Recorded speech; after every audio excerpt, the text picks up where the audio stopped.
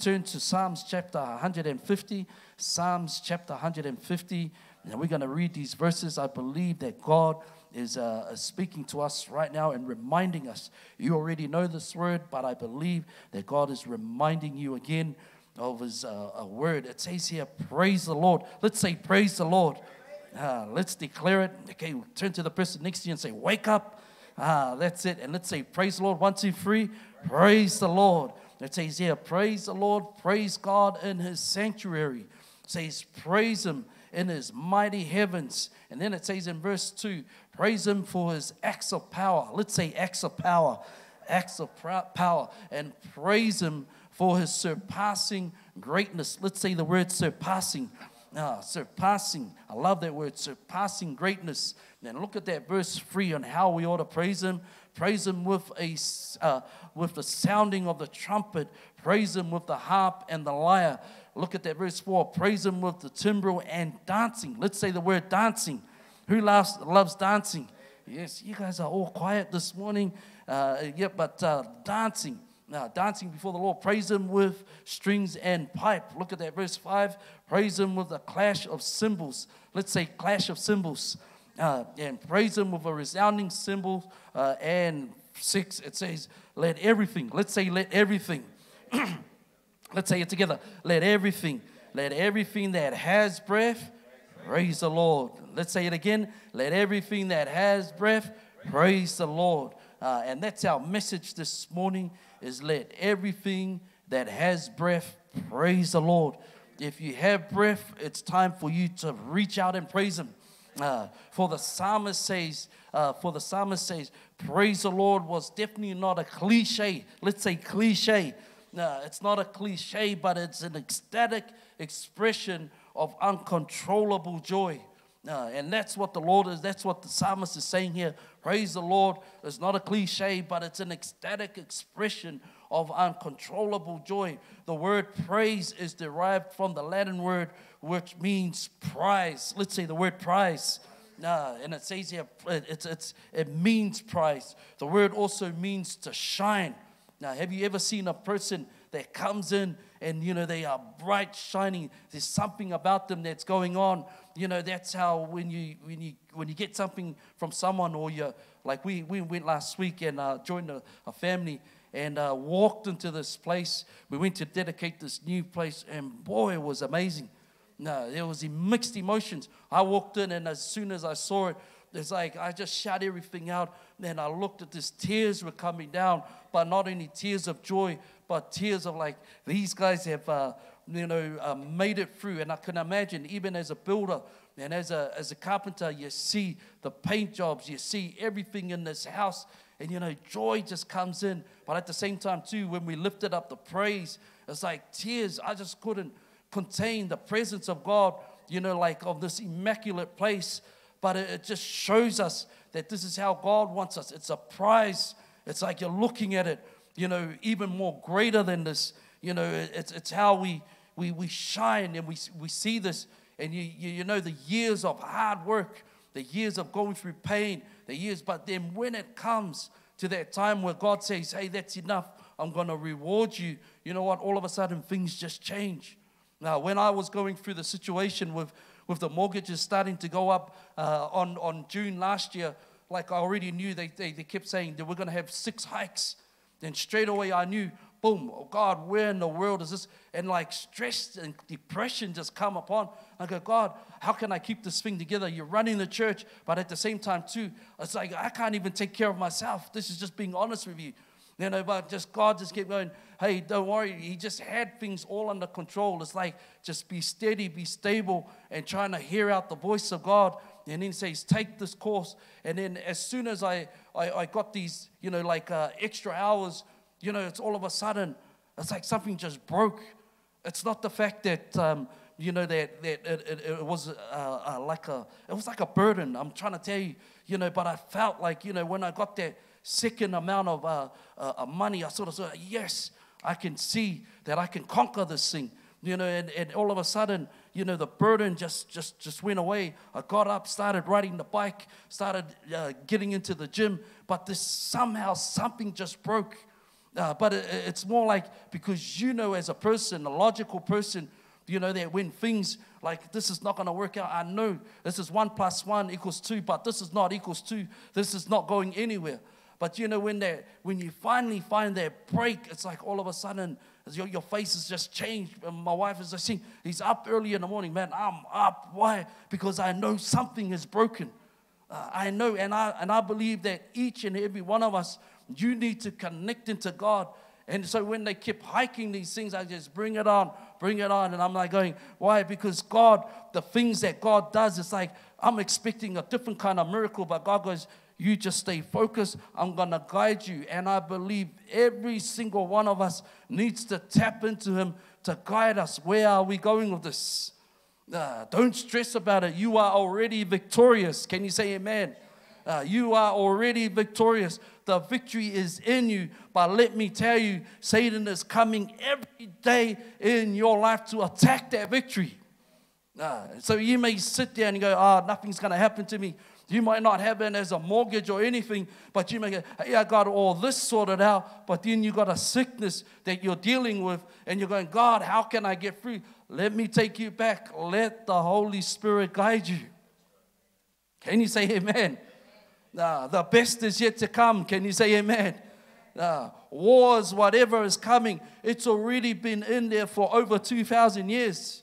Wars, earthquakes, you see it. Even when people turn away from the Lord. I watched this on, how, nothing against the Brazilian people, but they went ahead and they did this crazy thing of making a day just before the day of April where Jesus Christ died and crucified. They decided to make this production that was all about the devil. And it's crazy how, these things that people could come up with, putting up all these vicious things, coming out of the graves. If you watched it, when I looked and I go, oh, don't worry, the enemy is still trying to attack the victory of Jesus Christ. They didn't finish the program, but floods started to come. Why? Because this God is so powerful. Can you say amen? He will not leave His name in vain. You want to go down that track, you know what? You're going to be destroyed. And even in our place up in Sydney, you want to have this matter dress or whatever it is. That stuff is evil stuff. We as a church need to stand up and pray against it. Can you say amen? No, it's not like, God, I'm feeling good or whatever. It's not about us. It's about the King of Kings. And God has placed every single one of us to look at it and okay, there's something wrong about that. We start praying against it. Why? Because God by Himself will win the battle by Himself. So if we can't beat Him, let's join Him. Can you say amen? And that's what God is like saying here, looking at it. Like He's bringing that joy, but in different ways. My question for you, are you still depressed this morning? Are you still going through something this morning? Something you can't handle, a situation in your house? You know what, can I tell you this morning? Don't even worry about it. Just come in prayer. It's an enemy's attack to stop you from getting into that place. Can you say amen? Now, the word also means shine. It's to make a show by raving. Let's say the word raving. Who loves raving? Celebrating. Lifting up. Yes, we've done it. If you look at out in the games and, when they start winning, even the soccer games, it's like 2-1 or, like the wins. But every single goal is like everybody's raving. But God expects this with Himself. To praise the Lord is to praise Him. To praise the Lord is to rave about Him. And as the only one worthy of the glory and honor. Look at this. We sometimes complain about the weather. We complain about the government. We even complain about the next generation, the young generation. We complain about bad customer service. We complain about telemarketers. Who hates telemarketers? Those robocalls, you answer it and then the machine is like right there. Yeah, we complain about that. We complain about people who cut in line. You're standing in the post office and all of a sudden they just walk right in the front of you. Complain about that. I complain about that. We complain about feeling cold. We complain about our packages and letters not arriving on time. We complain about the traffic. We even complain about connecting the Wi-Fi. Can you say amen? You know, when you're not connected, you know, what's going on? We didn't pay the bill or whatever it is. But let me take you to Acts chapter 16. The early disciples, when they were thrown into prison, let's say prison, for the name of Jesus Christ, they didn't feel sorry about themselves, but the Bible says they praised the Lord. Can you say amen? They praised the Lord despite of their what? Their circumstances. Now think about this. When the Apostle Paul, you know, and his colleagues just come into a place and you see a lady doing witchcraft and she's out there, you know, making money for all these rich people. And he comes along and she comes and she follows him and she says, these are great men of God. These are great men of God. These are great men. Paul already knows that you're a great man of God, but you don't need the affirmation of demons to say that for you. Can you say amen? And Paul turns around and he says, in the name of Jesus, he didn't use his name. He said, in the name of Jesus, come out of her. And the Bible says that she come out, and then the whole crowd flogged in. They took Paul and Silas to this place, and they took them to the magistrates. The magistrates at the same time too were on their side, locked them in the innermost cells. The Bible says they were locked with stocks. You know, that means that even the tension that they try to break out of this, it gets even more tighter. And, you know, like we're throwing in there, beating in that place. But the Bible says that at night, before midnight, they sang hymns. Let's say the word hymns. Not only sang hymns, but they praised God despite of their circumstances. And what happened? You know, God heard it from heaven, and the doors of prison opened up. And even the man that probably even beaten them turned around. He was about to take his life. But Paul turns around and he says, don't do anything that will harm yourself. You need to join us to praise the King of Kings. Can you say amen? You know, the people around you are seeing what's going on in our lives, but they want to say, hey, what's going on in this person's life? We need to, you know, like have that kind of joy. Verse 1 says here, initiates that we are to do it everywhere. Let's say everywhere. Do what? We are to praise the Lord everywhere, even in your homes. Can I ask you this? Do you actually praise Him at home? Because what happens from Monday all the way to Sunday, it's going to reflect when you come into church. Can you say amen? And let me remind you this too, that we're not only going to praise here, that's what we're going to be doing in heaven. So if we're not used to doing it here, how are we going to do it in heaven? Can you say amen, church? It says here, praise God in heaven and on earth. They praise Him. Praise Him in the sanctuary. Praise the Lord. Praise Him in the sanctuary. Praise Him on heaven and earth. That is saying to us, praise Him everywhere. Okay, so why do we praise Him? Because we are called. Turn to the person next to you and say, you are called to praise Him. You are called to praise Him, not only just praise Him, but enthusiastically about God for at least two reasons. We praise Him for what He does. We praise Him for His acts of power. That's what verse 2 says. God's protection. Let's say the word protection. Who protects you? You may have all the armies around you. You may have China. You may have all these armies come against you and trying to take you. You know, if they want to take you, they cannot take you.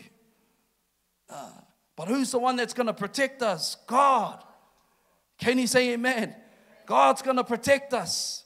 You know, you see, when David was coming through, and we're reading this on Samuel, you know, that David comes through and he takes on all these nations. He not only takes on Hadadessah, the name of this king, the son of Zorah, or Rohab, you know, the king of Zobah. The Bible says that not only takes them, but then he also takes 1,000, you know, takes down 100 charioteers and also chariots. He takes and 20,000 foot soldiers. But the Bible says he only takes 100 chariots. Now, how can you build an army like this? You've got a nation here. It's like the more horses that you take, is the more you're protected. But God commanded the Israelites, to the kings, don't take too many horses or chariots with you. Why? Because you will depend on those things. The same thing with us as a church. God is saying, hey, we love our government. We love what they're doing. We love all these things. We may be a powerful West nation, but God is saying, we ought not to trust in those things. We ought to trust in God. Can you say amen? Can you say amen? And this is what God is reminding us, church. We need to open our eyes and see, okay, whatever is coming. You know, the world is going through such a chaos, But we as people of the Lord, we say, hey, God, we trust in you. We believe in you. Take that time to what? To praise him for his protection. Praise him for his provision. Let's say provision. Now, who's providing for you? God is making all these provisions happen. He's bringing it to you, bringing it to myself. Praise God for his miracles. Praise God for his character. Praise God for his creativity. The things that he is doing in your family, your kids, all these amazing things that they're doing. Who's doing that? It's God that's working within them. Praise God for his sovereignty, God's power. We are to praise him today for what he's done in our life, and so we should. Can you say amen? The second thing we ought to praise him is praise him for who he is. It says here, praise him for the surpassing greatness, who he is. He is God Almighty. He created the universe. You know, we cannot even comprehend the fullness of God. Now, Psalms 145 verse 3 says here, great is the Lord, most worthy of praise. His greatness, no one can fathom. We cannot even begin to fathom this God that we serve. Psalms 147 verse 5 says this, great is the Lord Almighty in power. His understanding has no limit. When we praise God for who he is, we are recognizing, let's say the word recognizing. We are recognizing his surpassing greatness. Now, the Hebrew indicates this, the greatness of abundant magnitude. Let's say magnitude. That word in magnitude. Now look at this. I want you to look at these verses. Perhaps you are like me. We have this tendency to rush into the next thing. We rush into the next best thing. You know, okay, we got this done, we got this, and now we're rushing into this. But you don't want to fall into this other problem that we have in Psalms 131. I'm going to read this to you and become anti-Psalms 131. It says here, my heart is not proud. Look at that first one. My heart is not proud, Lord. My eyes are not haughty. I do not concern myself with great matters or things too wonderful for me. This is what the psalmist is writing. And he goes in verse 2, but I have calmed and quieted myself. Look, it's like he's getting into a time with the Lord. I have calmed and quieted myself. He goes, I am a weaned child with its mother. Like a weaned child, I am content. Then he says in this last verse, verse 3, Israel, put your hope in the Lord, both now and forevermore. But look at this. You can turn this around and write it as an anti-psalmist in verse 1, and you'll be writing it like this, about self. It says, my heart is proud. You know, you're absorbed with yourself. Instead of my heart is not proud, it's like my heart is proud. I'm self-absorbed with myself. Look at that second one. My eyes are haughty. You know, my eyes are not haughty. But here, if you go anti-Psalms, my eyes are haughty. It's like I look down on everybody else. Look at this. I'm going to bring a point here. And I chase things after things too great and too difficult for me. So, of course, I am noisy and I'm restless. Are you restless this morning? You know, and this is what the enemy likes to come and make us restless about things, worried about this, worried about. But God's like going, hey, I got to stay calm in the presence of the Lord. I got to feel his power. Can you say amen? Who wants to feel the Lord's power this morning? It comes naturally. You know, God's power over us. Like a hungry infant fasting. Have you seen a child that's fasting all the time? You go to the supermarket. They want this, want that. Now, this is anti-Psalms 131. Like a hungry infant fussing over the mother's lap. Like a hungry infant, I'm restless with demands and worries. I scatter my hopes onto anything and everybody all the time. Are you feeling this morning? Let me tell you, we can become self-absorbed with ourselves if we do not praise him. Can you say amen? We can become self-absorbed about ourselves if we do not worship him with a sincere heart. You know, and this is the cry of our hearts. You know, as we study this book of 1 Samuel, it's like having that sincere heart. You know, so David, even though when Uzzah was struck down by God because they did it the wrong way, when they try to carry it, the ark of the Lord back to Israel, to Jerusalem, the city of David, and they were trying to bring it back, but Uzzah got struck by the Lord, put to death because they did it the wrong way. And Uzzah's name, it means strength. He had this confidence, like, I've known God, I've done this all the time. And we can get into that place where we do church all the time. I've done this all the time. I'm sick of it. But let me tell you, that's self-absorbed. It starts to say, look, I know this. It's like without even knowing. But your flesh is like that. My flesh is like that. But we need to tap into like David, and then when they had this production, where this big production, and David, the Bible says, like that, he sits there, with his crown. He sits there with his robes as a king, and bringing the ark. They brought it the wrong way, and he didn't, it's sort of like a picture that he didn't humble himself, and he's coming, okay, I'm king, and everybody else is just normal human beings. And then what happened? Death came over this. And David says these words, how can I bring the ark of God to me? Why? Because he had a sincere heart. God could see the depths of his heart. How can I do this? How can I bring the ark of God? I need God. I want God to come to where I am. And he even says, how can I live in a house made of cedar while the Lord's ark is out in a tent? He's looking at this. But can you see the sincerity of his heart? And then one of the most powerful things that we see in this production is that when he realizes, the Bible says he puts on his priest's linen. What is that telling us? It's like he's taking off all his, like, okay, God, we're going to make this big, but we're going to turn around. I'm not going to come as a king. I'm not going to come as like a great CEO of a company. I'm not going to come as, this great person who has all this knowledge. I'm going to come in my linen robes. I'm going to come humble, worship the King of Kings. Can you say amen? And I believe every single one of us, no matter what condition, no matter what background that you have, can I encourage you, do what David did. He had a heart that was sincere. He wanted to know self-absorbing himself and thinking that it's me, I'm bigger, I don't have these haughty eyes bigger than anybody else or looking down at anybody. I'm going to come and worship just as everybody else. Can you say amen? And what happened? The blessing of the Lord came upon them. The blessing of the Lord. Do you want God to move? I know that the Lord has moved in a powerful way in our church. I could see the blessings of God just coming through. And you know what?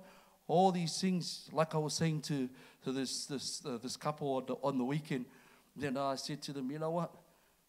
We don't worship these things, but this is a byproduct. This is the fruition of the faith that we have in God. Why? We'll be just like Job. Even if God takes away all this materialistic things. And look at him. Took away all his kids, destroyed them. We would never, ever, I don't think we'll ever experience what Job had. Taking away all his kids, taking away all his houses, come even to his three best mates that are supposed to be there for him, and even they said, hey, you must have did something that upset God. Not only that, sickness come upon him. Can you imagine scratching yourself, and all over, your body with all these sores coming out of you? I said, no one can ever be like Job, but what did he do? Even the wife, the last one standing. You know what? You're going to get to that phase. And I believe that God's going to, allow this to happen to us to the last phase where all you got is you haven't got your pastor anymore. You haven't got the person next to you. God's like going, hey, you only just got me. And he's looking down at some of us and goes, hey, who are you going to turn to? Are you going to turn to your knowledge? Are you going to turn to your experience? Or are you going to turn to God? Because you know what Job said? He goes, if you only accept only the good things, what about the bad times? How can you curse God? Now, this is the wife, I'm sure she meant well, but at the end of it, it came to a place where it was just Job and God, and I believe that God is taking every single one of us to that place.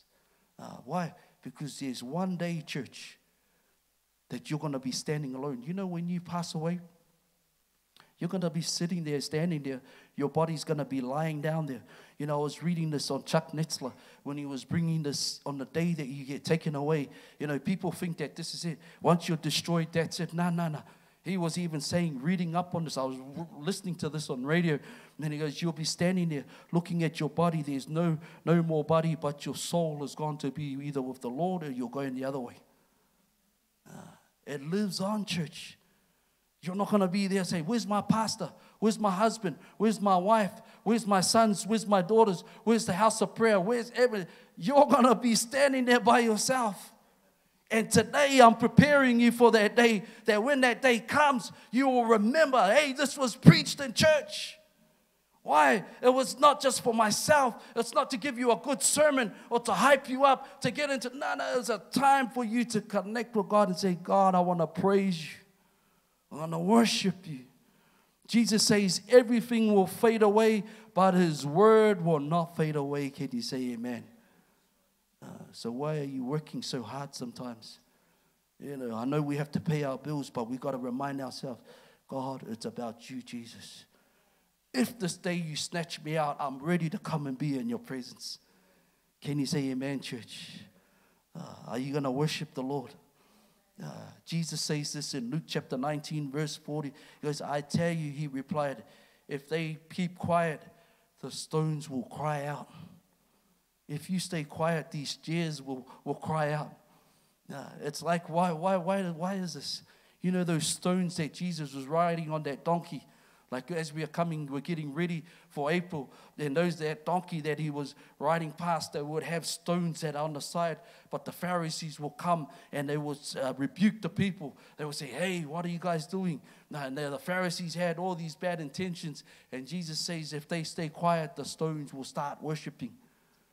What is he saying? The creation will start worshiping him. Why? Because this God that we serve, we haven't even began to know how much he is, but all he is giving you and me an opportunity to come and say, hey, worship the King of Kings.